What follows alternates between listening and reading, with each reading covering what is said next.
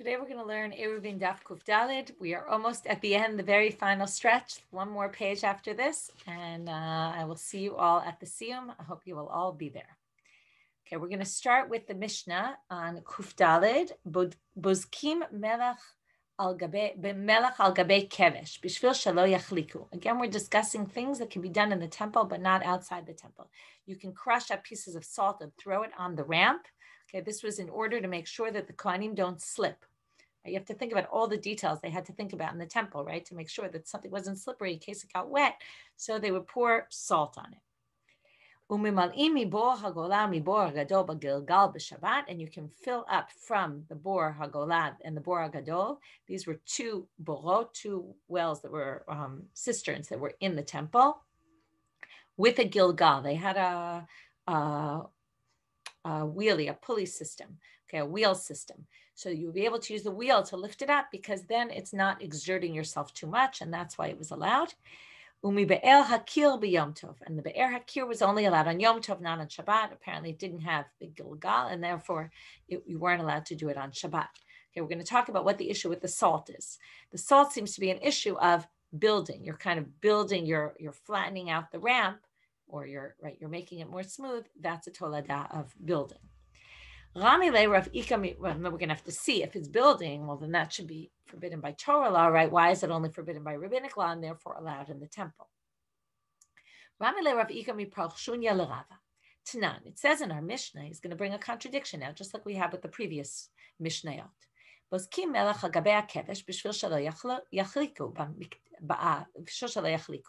So now this is only on the ramp of the altar. There was this huge ramp that went up the altar, the main altar we're talking about, not the altar for the incense, which was inside the heichal, inside the sanctuary. We're talking about the one that was outside. It was in the space called the azara. Today we're going to talk about the different spaces. This was the big altar where they sacrificed the animals on. So now they say, b'mikdash im b'medina lo. It sounds like this is only allowed in the temple and not outside the temple. Urimini, but that contradicts the following source. If you have a courtyard that was ruined by rainwater, you bring straw and you can flatten it out. So they say, so here you see, you could do this even outside the temple. So they say, no, shani teven de lo mevatale. The teven, you don't actually intend for it to stay there. It's something animals eat. They'll come along and they'll eat it. It's not something that's meant to be permanent in any way. So therefore, you can put it down. Whereas the salt, you mean seemingly for it to stay. So what exactly? Let's talk about this. Really think the salt is to stay?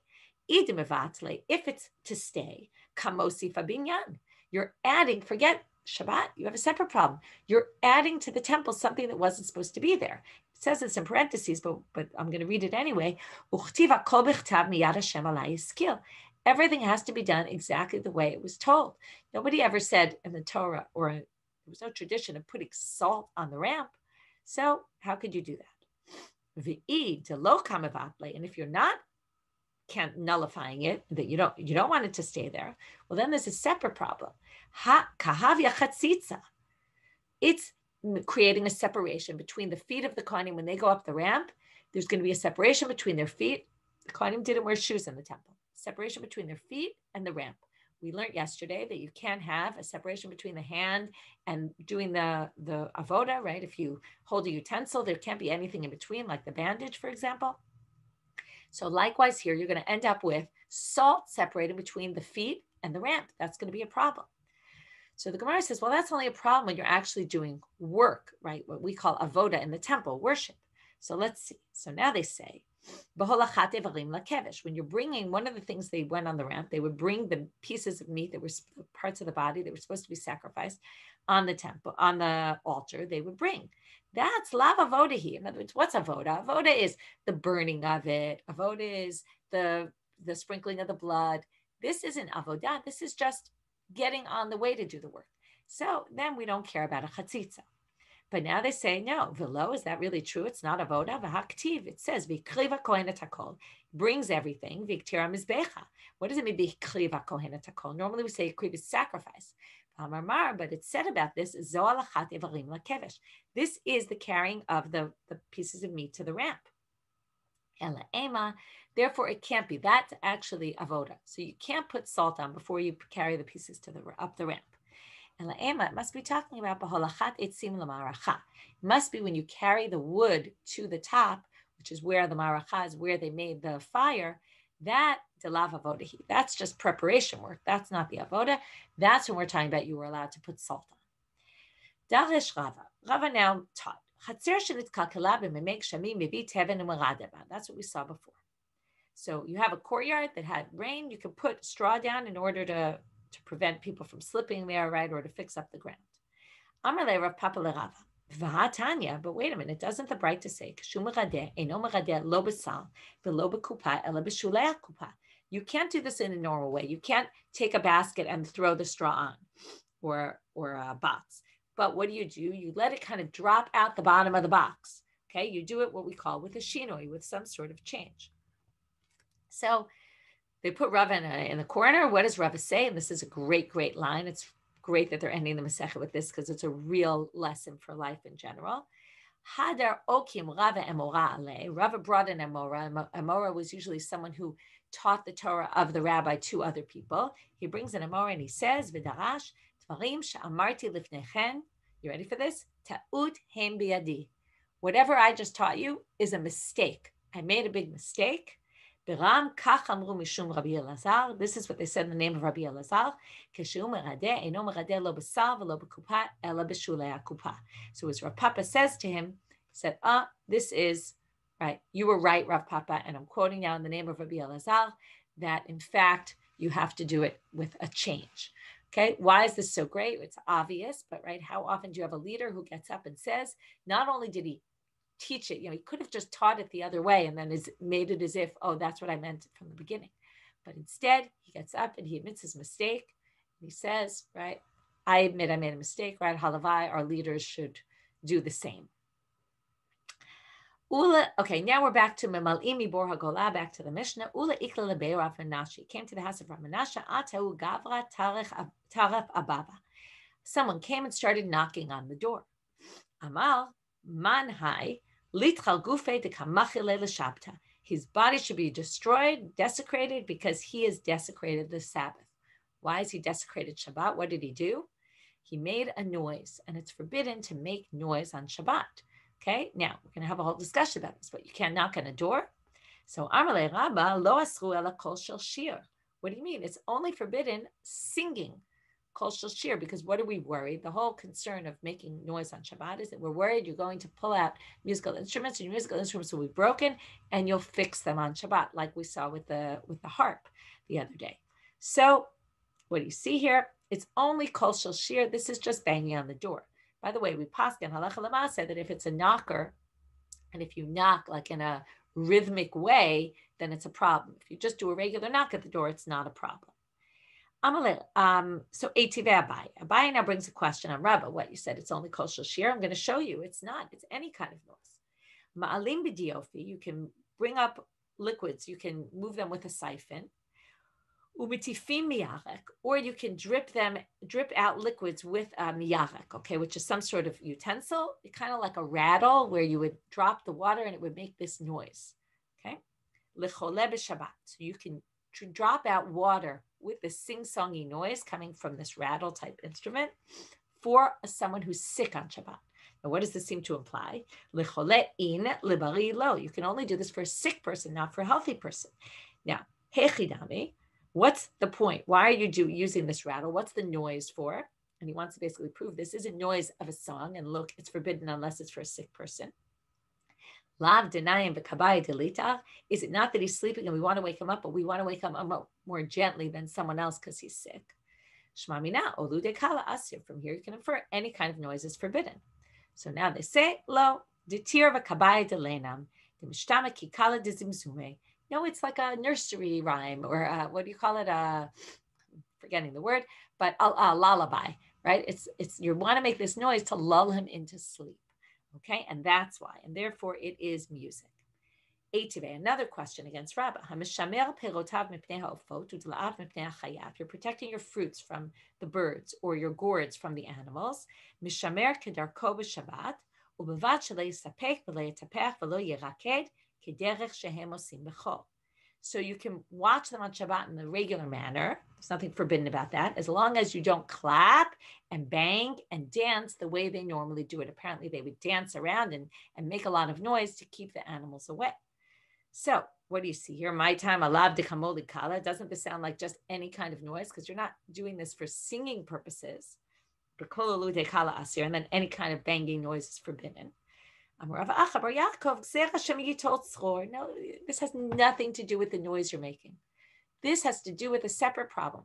Normally, on the weekday, you might dance around and clap to get them away, but you also would sometimes throw rocks at them. And you can't throw rocks on Shabbat because rocks are muksa. So this is a way of telling you, make sure not to throw rocks. So the whole way you watch has to be different so that you don't accidentally come to throw a stone toward them. Right? They didn't throw rocks at them, but they would throw a stone kind of in the direction where they were coming in order to prevent them from coming to their crops. Another question. Nashima mesachakot be'egozim asur. Rashi explains that the second to last Rashi on the page, the second to last, line of Rashi on the page, they would kind of roll nuts on a flat surface, and they would hit into each other. It was some sort of game they would play. And what seems to be the problem? It's making noise, all the nuts banging against each other. So that's why it's forbidden. My time, alav de kamolid kala, you see any kind of noise. So now they say, lo, dilma ate lashvuya guma. No, it's because you might end up flattening out the ground. Why? Because in order to play the game, you need a flat surface. So you flatten out the ground. And remember, ashvuya guma, we learned about that when we talked about sweeping in Masechet Shabbat. It's because you're flattening out the ground. Again, sweeping if it's on dirt, not on flat floors like we have.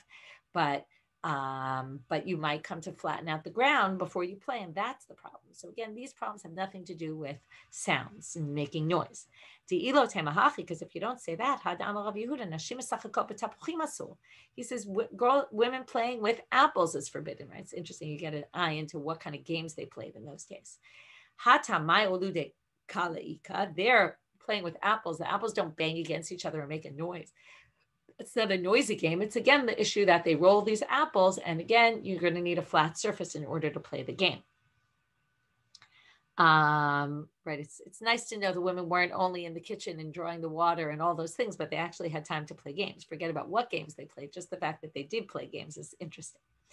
So again, we say there's no noise there. It must be that you're worried about flattening out the ground. Tanan. Let's look at our Mishnah.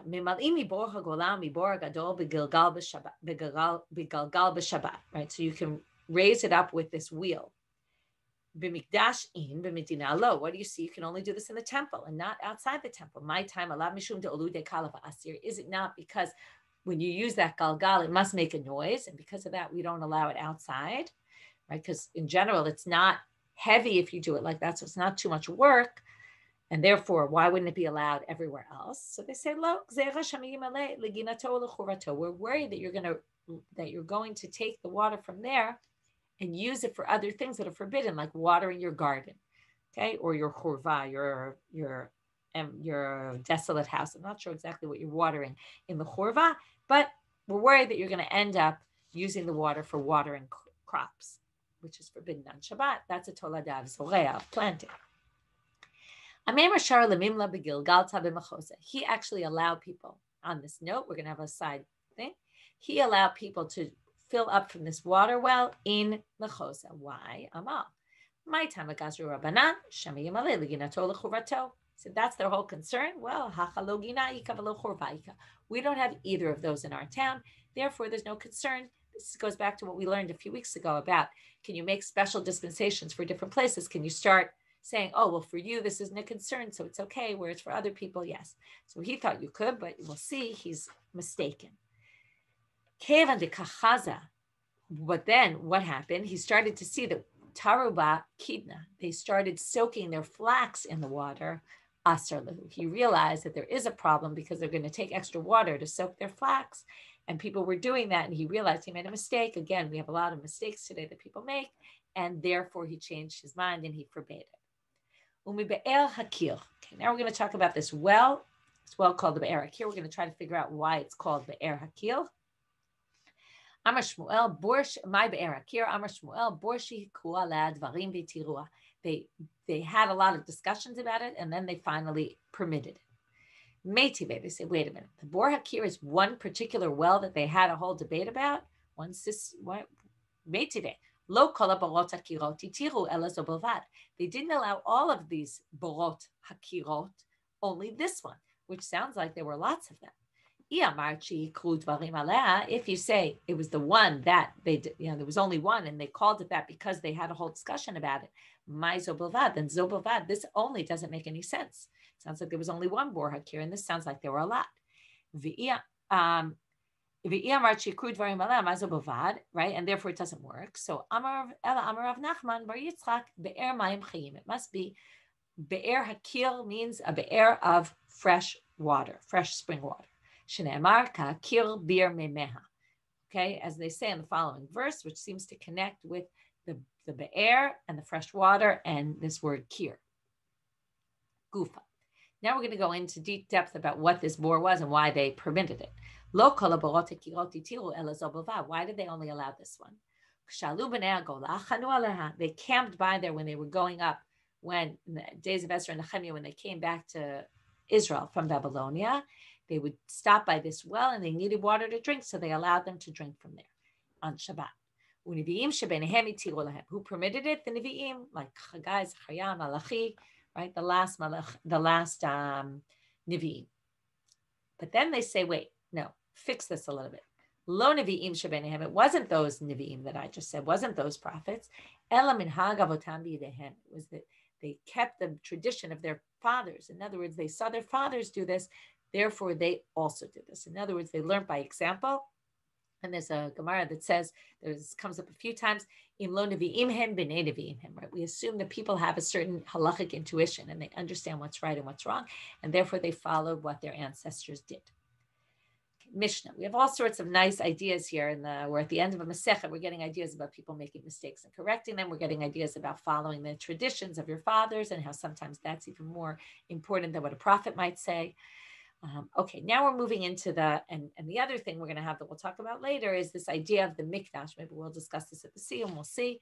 The idea that we end our Masechet with all these ideas about mikdash. Okay, so we've been talking about space all around, the space of the courtyard, the mavoi, right? Different spaces, and now we're going to get to different spaces in the temple. Okay, specifically, this Mishnah is going to talk about the different spaces in the temple. It's going to sound very much like what we've been learning in our Masechet, and maybe it's this idea of taking our spaces and talking about sanctity of space. And therefore, they use the Mishkan, the Beit HaMikdash as their example, the temple. Sheret shenimtza b'mikdash. You have, all of a sudden, a creepy crawler, one of the 8 ones that are forbidden by the Torah. If they die, they carry impurity. And you have one in the temple. Now, the temple obviously can't become impure. You have one of these in the temple, and you need to get rid of it, and you need to get rid of it as soon as possible. So, kohen motzio behem yeno shelo l'shotet hatuma. You don't want the kohen to touch it, so what does he do? He puts it in his belt, and he carries it outside as quickly as possible. Why his belt? Because that's like the quickest thing that he could find is the belt that's on his body. What's the problem with using his belt? Well, the belt is going to become impure. We don't want to cause kohanim's clothing to become impure. So according to the first opinion, we don't care. It's better to get rid of the sherets as quickly as possible. Tivrei Rabbi Yochanan ben Broka. Rabbi Yehuda omer b'tzvat shel eitz. No, find utensil, tongs, or something made of wood. Use those. In other words, take a break. Don't immediately get rid of it. Go look around. Find something. Wood does not become tamei in this kind of form. Take it, use that, and get rid of the sherets that way. And that way, shalol rabot tatuma. And one said we don't want to delay the tumah from getting out of there, and the other one says no, but we don't want to create more tumah. This is a little bit like we talked about the other day. The difference between a shev al taz, sitting and doing nothing. Yes, it's true. The sherets is there, right? When you're in the tree, how do you get out of the tree? Is it better to get out of the tree so you don't create more problems while you're in the tree, or maybe you're just better off sitting and doing nothing, right? Like here, maybe do nothing and let's find something else so that you won't. Right? But leave it there rather than removing it. And while you're removing it, you're actually doing something wrong by getting it, getting the kohanim's clothing impure. So that's the debate between them. Now we have an issue. Issue didn't relate to Shabbat. Now we have an issue that relates to Shabbat. How do you get it out? is we want to carry it. The problem is a sheretz is muktzah. So what are you allowed to do? You're allowed to carry it out, but to which location? How far do you go? At a certain point, we say, okay, we don't really care if the sheretz is here anymore. We've gotten away from the main sanctified places. So again, you have to know the geography here, or the map of where things were. So inside you have the Kodesh Kodeshim, that's the inner, right? That sits in the backside or the inside of the Heichal, the sanctuary. Outside the Heichal, there's an entrance area, this big wide area that was called the Ulam, the entrance area to the sanctuary. Then you have this area, if you leave the Ulam, you're in the space that's called Bein Ulam LaMizbeach, between there and the altar. There's higher sanctity there. Then, right, every step of the way, you're getting into less and less sanctity. Then you get to the Mizbeach. That's the big altar we were talking about with the ramp. And then that whole section is called the Azara. And then outside that is what they call the Ezrat Nashim, even though it wasn't just women that were there. Already there, impure people can go. Okay, but you're not supposed to have impurity in all those other spaces. So now we're going to have a debate, how far can you take it? You would assume you would take it outside the Azara, but not everyone's going to agree about this. You can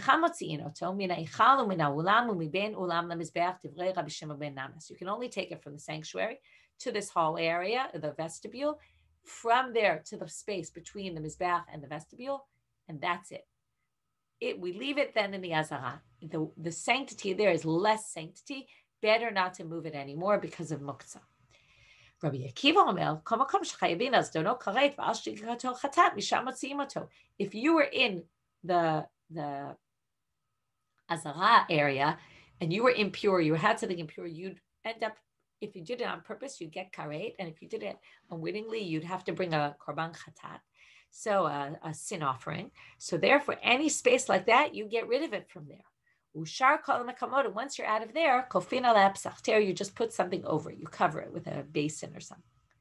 Rabbi Shimon Omer, makom shitiru lecha chamim mishalcha natnu lecha. Rashi already tells us we don't really understand this yet. We'll see in the Gemara. But he says where the rabbis allowed you to do it, they only let you do things that were by rabbinic law. They only allowed things that were forbidden by rabbinic law. So we're going to start with the statement of Shmuel, and then we're going to connect it to our topic, to our Mishnah. If you bring a sheretz into the mikdash, okay, there we're talking about you found it in the mikdash. What if you bring it in? Are you obligated? He says you're obligated to korban chatat. But, sorry, I said it wrong. Hamachnis tameh sheretz. If you bring in something that became impure from a sheretz, then you're chayav chatat. Then it's forbidden by Torah law. But sheretz atzmo. But fascinatingly, he says if you bring an actual sheretz, which is a higher level of tumah, you're patul. You're exempt. Sounds very strange. Gemara is going to explain. My time, Amar Kha. The pasuk says in Sefer Dvarim, Sefer Bamidbar, Parakeh, the 5th chapter of Bamidbar, it says Mizachar ad nekeva teshalchuam michutz lamachaneh. From male to female, if they become impure, send them out of the camp. Michutz lamachaneh teshalchum, send them out. V'lo yitamu machanehem asher ani shalchem etochem, and don't let them cause the place where I live to become impure. That's what God says. So what do they learn from this? Amar Kha mizachar v'ad nekeva teshalechu. So it has to be something that's like a zachar ad nekeva. What's unique about a zachar and nekeva? Mi sheyesh lo tahara b'mikvah. Only things that can be purified in a mikvah. Yatsa sheretz she'en lo tahara. This means basically a sheretz can never become pure by putting it in a mikvah. It doesn't purify it. But humans, if they become tameh, they can go into a mikvah.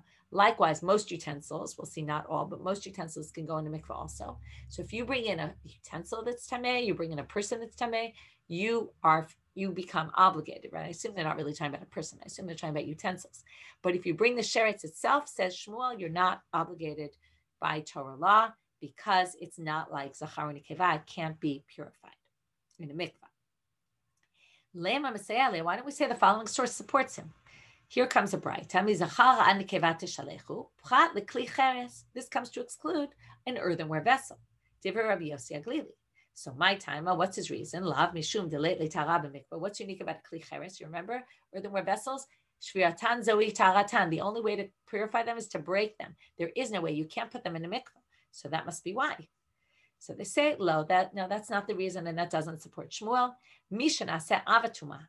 It's only something that can, there's another explanation here. It's only something that can become the highest level tuma, like a person, and certain utensils can become an avatuma, but a kli cheres can never become an avatuma, and therefore yatzak kli cheres she'eno natse avatuma. It's a special law they learned from the Torah that an earthenware vessel can never become an avatuma.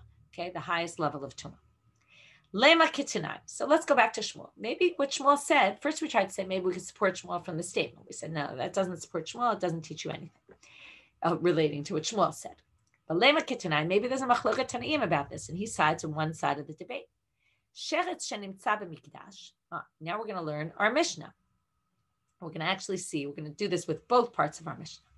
If you find a sheretz in the temple, in order not to keep the tuma in there, we quickly, right, we get it out as quick as possible. No, you go look around until you find wooden tongues. Because we don't want to make more things impure. Is this not the root of their machloket? He's saying get it out as quickly as possible, because if someone were to bring it in, they'd be obligated chatat by Torah law. So therefore, that means it's very severe, which means let's get it out as quickly as possible. And the one who says it's just that we don't want to create more tamei things, right? And as we'd rather not make anything else tamei, and he's not so concerned with get it out as quickly as possible. He must hold, if you bring the sheretz into the temple, you're exempt. So now the Gemara rejects this and says, lo. Everyone agrees that you're obligated. And now we're going to explain it the way we explained it in the first place. Both of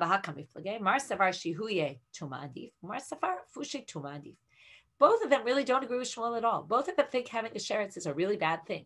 It's just a matter of, if you have to weigh what's worse and what's better, well, what's the worst of two evils? So better, one says, better get rid of it as soon as possible. The other one says, better don't get anything else tamei on the way. So now let's try again. Ela kahane tonight. Maybe what Shmuel says is a machlokah between the following tanaim at the end of our Mishnah. Mehecha motzinoto. From where do you take it out all the way from the azara, or do you leave it? You can leave it in the azara. You don't have to take it out of there. So again, my labaka miflage demar saval demanda amar me azara lo. You don't take it out of the azara. That's Shimon ben Nanas. Kasavar machnis sheretz lemikdash patur. He doesn't view this as so terrible. Therefore, if you leave it in the azara, it's okay.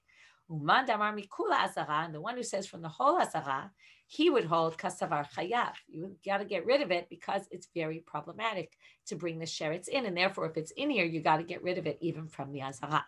Okay, you'll have to wait till tomorrow, till the siyum actually, to see whether we stick with this or whether we reject this also, and some more about it, and then we will finish the Masechet. Shabbat Shalom, Shavua Tov to everybody, and Mazal Tov on almost finishing.